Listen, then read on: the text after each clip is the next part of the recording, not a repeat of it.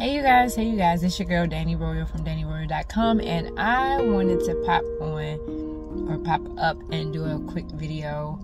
Earlier I got a chance to have a conversation with the leader,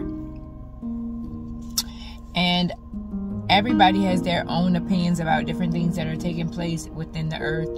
Everybody has their own opinion about what's taking place in the government, what's taking place with the VCs, with the pandemic, with the COVID, with the, just everything. Every single thing. It's a lot of different things. And I brought up a few things to this leader's awareness, and they actually got the VC. And so I had a conversation with them, and I said a lot of times people move not because they are aware of what's going on, but they move out of fear. And their statement was, I didn't move in fear, or I wasn't scared, that to do it. So that's why I did it, and I'm like, okay, cool. But they then followed that statement up with, it's scary. And I said, well, if it's scary, whether you were scared when you got the jab or not, oftentimes people move out of fear. But they stated that they moved and they obtained the jab due to employment, reasoning. And I said, let me ask you a question as a leader. As a leader, how, number one, what would you tell your congregation? They were open to giving them the option to go ahead with it if they felt they needed to, simply because they had got the jab. And so I'm like, okay, so oftentimes if the leader gets it, then the flock's gonna get it, unless they have a different understanding of, such things, right? So then, that was in my mind. So then, I also said, hey, well, let me raise this question to you.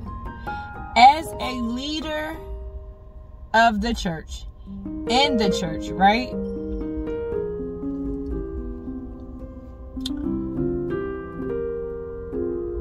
At what point do you do your research? At what point do you dig a little bit deeper? At what point do you go to God to ask Him for a full understanding as to what's going on in the spirit realm and in the natural? So I just was like, okay, well, this is going on. This is some of the information that I have, because a lot of information is right there in front of our faces. The problem is we don't look, and we don't want to look. Some of us are scared, or some of us maybe don't even care. But as a leader, I said, hey, this is just a test run, right? And if this is just a test run, and people have operated and moved out of fear, help me understand that when the actual time comes where there is a new order of a world, and there is an actual mark of the beast, or a chip that will be implanted into your forehead or into your right hand, arm, or what have you, how will you respond then? Will you take the mark because you have to go to work? knowing that it's not good for you according to the scriptures as a believer? Or will you continue to press on and contend for the faith, knowing that Yeshua HaMashiach has you? And so they were like, well, of course I'm not going to take the mark, you know, or of course I'm not going to do that, you know. Like, if I had the option to do it and I know that that's what it is, I'm not going to do that. And I said, well, how do you know? You got the jab and you were not fully aware of what was going on behind the scenes, and still what's going on now. What it consists of, what's into it, amongst other things. Your mindset at this moment is that, I don't believe that, or no, you know, that's not true. The Bible says that the Antichrist will fool the very elect if it were possible. Thank God that it's not possible. But the word also says that in the end time, during the time of the mark of the beast, that people won't be able to buy nor sell. And so if that's one leader that I had a discussion with, I can only imagine the plethora of leaders who won't stand. I can only imagine the plethora of leaders who are afraid to stand up, or afraid to speak the truth, or acknowledge Christ with their lips and their hearts really be far from him. I could only imagine. And this is why God is raising up people who, and it's not to come up against this leader as an individual. I constantly will continue to be in prayer for this leader. However, it felt good to get a different standpoint from a leader who has actually received that jab. Due to everything going on in the world today. Even showed them videos of a video of in that specific area from the jab, that if you put a magnet there, that the magnet is going to stick. Some it did, some it didn't. For different reasons. So my thing is, when the time actually does come and it's no longer a test run, who's going to stand? Will you be a leader that stands? Because at this point, it's not enough to say, oh, well, I don't believe that. Oh, well, I trust these voices, and I trust these voices, and they know what they're talking about, and this is that and the third. No. Why do we give man that much responsibility for our lives? It is our jobs to go do our research. The Bible says that the people perish for the lack of knowledge, and for the information that sits in front of our faces. Not only that, we are supposed to know a God who is just, who knows all about everything, and he will speak to you if you go to him about whatever it is. You cannot, we as leaders, period, in the body of Christ, cannot settle for safe. We cannot settle for what we feel like is right, or what we feel like they know, doctors know, preachers know, pastors know, whatever. We cannot put our trust in man. It is our job to go to the source. The source will let you know what it is and what it ain't. It will let you know what's going on and what's not. And like I stated to them, I said, I am not political. I am not into all of these things. But the Holy Spirit intervened, and he began to deal with me, and he began to use me. And I believe that he did that because I was open to the truth.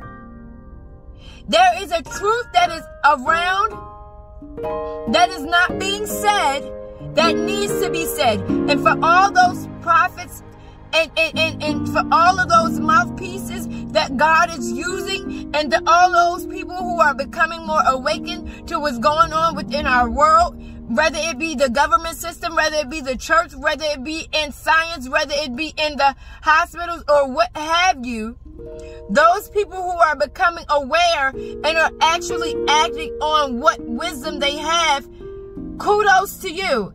But for those leaders who are in the church, who are welcoming in what God is totally against, shame on you. God is going, I'm telling you, God is judging. He's going to judge. He is not playing. He is tired. He is moving those people who have voices out of the way, who never said anything, won't say anything. I even went as far as asking them, hey, well, do you know if this specific person took the jab? And they're supposed to be they supposed to be a big time preacher. I said, well, do you know if they took it? No, I don't know. Then they began to say, well, I went to this specific church and this pastor, and she's a well-known so-and-so, such and such. She was saying, hey, you should take it, you know, but I'm not going to tell you to take it or not take it. However, you know,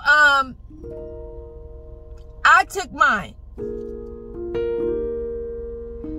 So where is the standard? Are we doing things because somebody else did it? Are we doing things because we know what's really going on? Are we doing things because we're scared? I mean, what is it? Because it is time for the true leaders to stand up.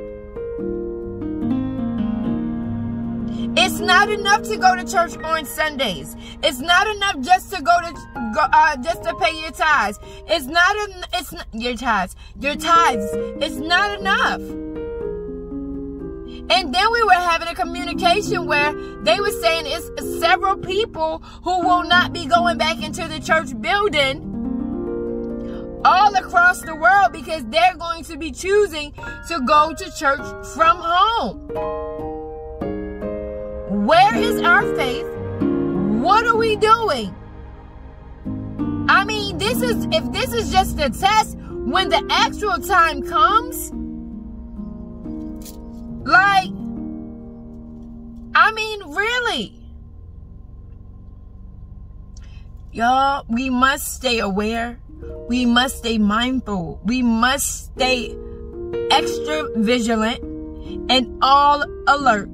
As the bus says, if you see any suspicious items, please notify the bus operator immediately.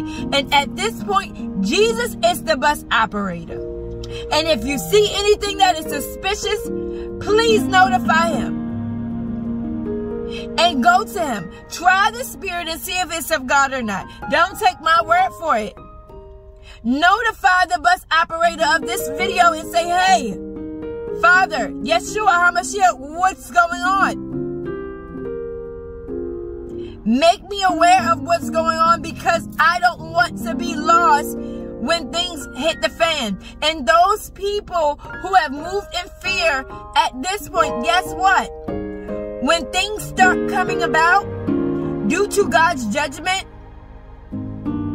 they're not going to be able to stand. Only unless the effectual fervent prayers of the righteous avail.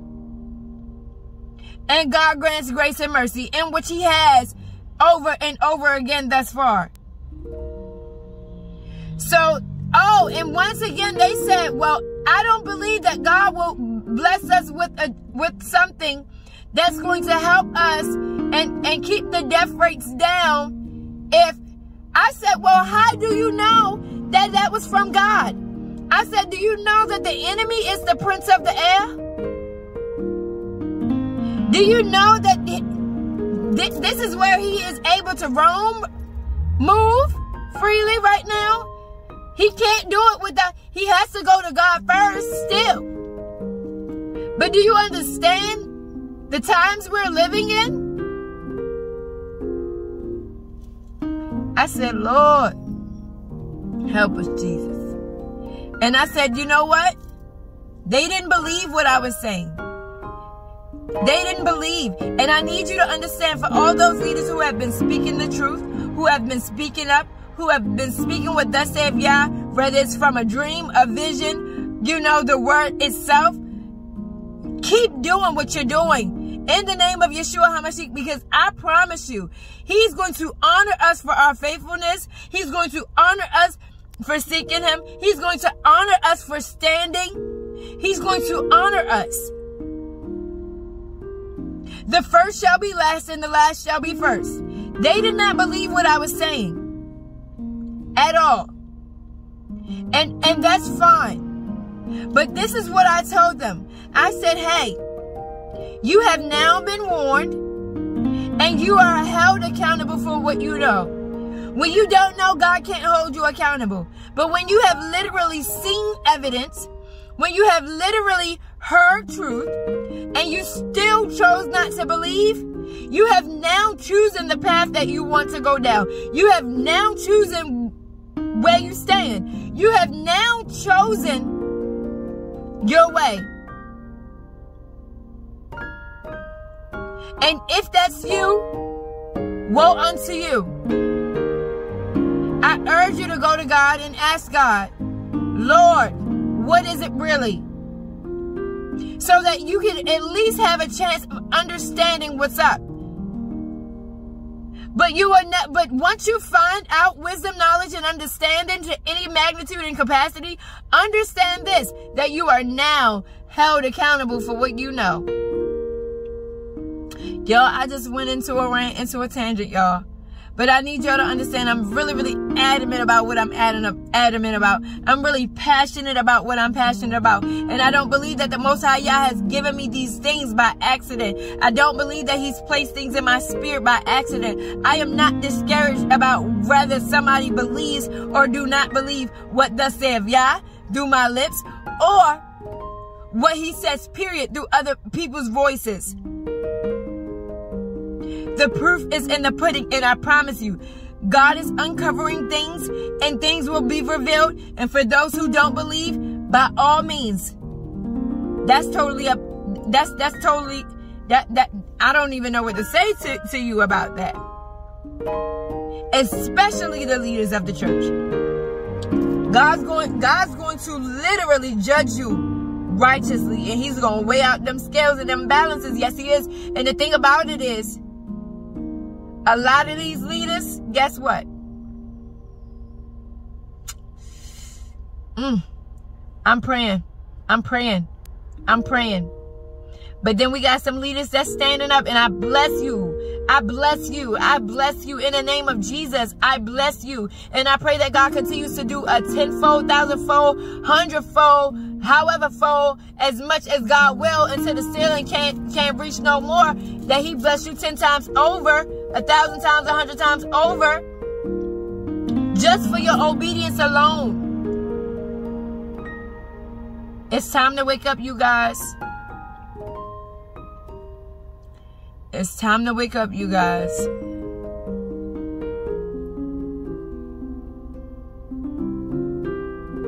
It's so much more I can say. It's so much more I can say. Oh, Holy Spirit, Holy Spirit. With all the deaths that have taken place, why wouldn't you want to know the truth? Since when did we stop asking questions? Since when did we just take somebody else's word for it? Since when did our health not matter as much as we say it did, because we're fearful of what's going to happen next? Since when did this become the new norm? All of this, include whatever all of this is to you. Since when? Y'all, we gotta wake up. And we gotta pray. Hear me.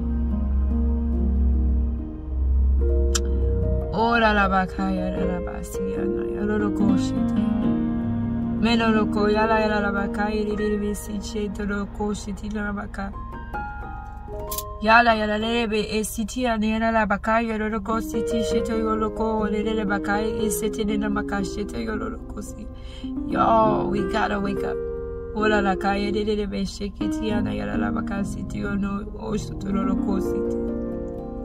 Understand that a prophet is not welcome in his own home. In his own home. Her own home.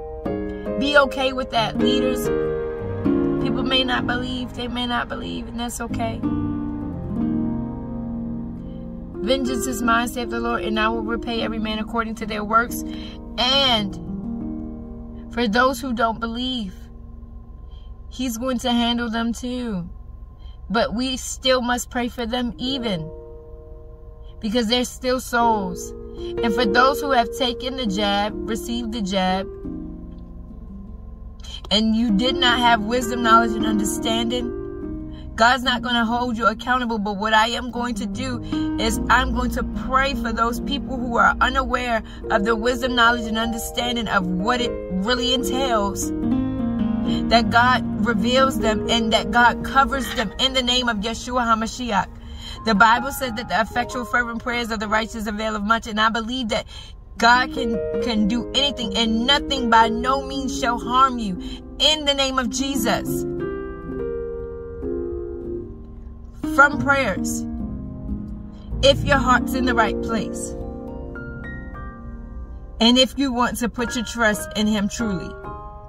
You guys, I'm your girl DanniRoyal from DanniRoyal.com. I appreciate you all. I just had to hop on and do this video because it was in my soul and it was in my spirit, and I have other videos that I have to do, but I had to get this out while I was in my spirit.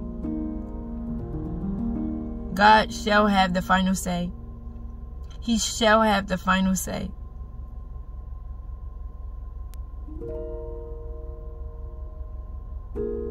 Thank you, Jesus, for doing it now. Thank you, Jesus, for doing it now.